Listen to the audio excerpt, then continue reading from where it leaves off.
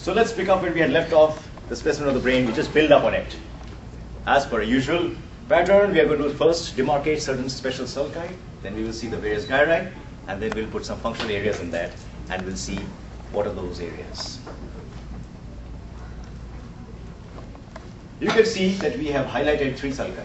One sulcus was already there, which we have just highlighted. That's the lateral fissure of Sylvius. And we had also mentioned that the portion of the brain below the lateral fissure of Sylvius is the temporal lobe.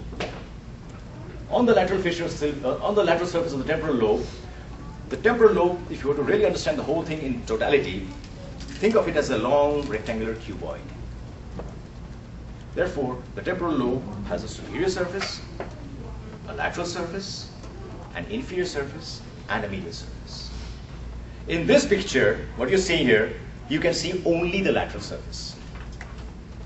The superior surface is hidden inside the depths of the lateral fissure, but we will separate it out and we will show you.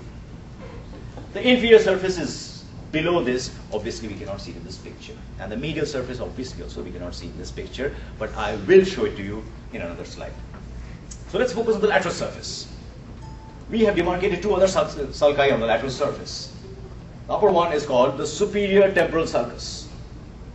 And the lower one, paradoxically, is called the middle temporal sulcus. I mean, to my way of thinking, it should have been called inferior temporal sulcus. So don't ask me why it's called the middle temporal sulcus.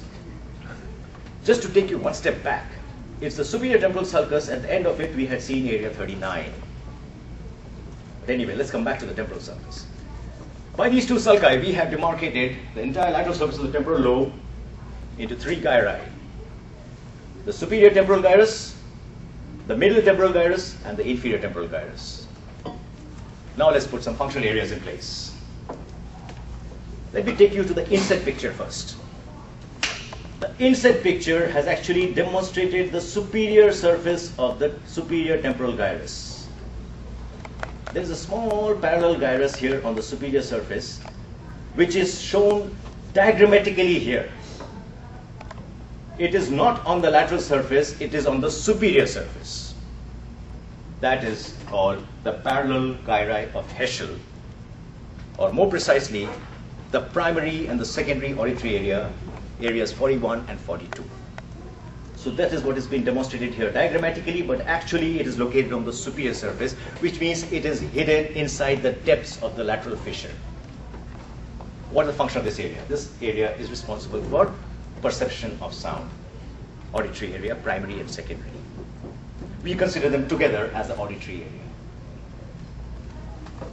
Now let's come to the next functional area. We can see another functional area which is posterior to the auditory area, and which has been numbered 22. This is also in the superior temporal gyrus. It is posterior to the primary auditory area. Again, it has been diagrammatically shown here on the lateral surface. It is partly on the superior surface, partly on the lateral surface. This is called the auditory association area. What does this do? This receives impulses from the primary and the secondary auditory area, and it processes the sound, and it helps you to recognize the sound. So therefore, if there is a lesion of this auditory association area on the dominant side, the person is unable to recognize the sound and is unable to recognize the meaning of the spoken language. And that is called pure word deafness. It is a variant of Wernicke. So that is auditory association area. Now let's put 3 things together by means of this dotted line, black line. You can see by the dotted black line, we have encircled 3 functional areas. We have encircled area 22, that's the auditory association area, which was in the temporal lobe, and we have also encircled 39 and 40, which we had already described in the parietal lobe.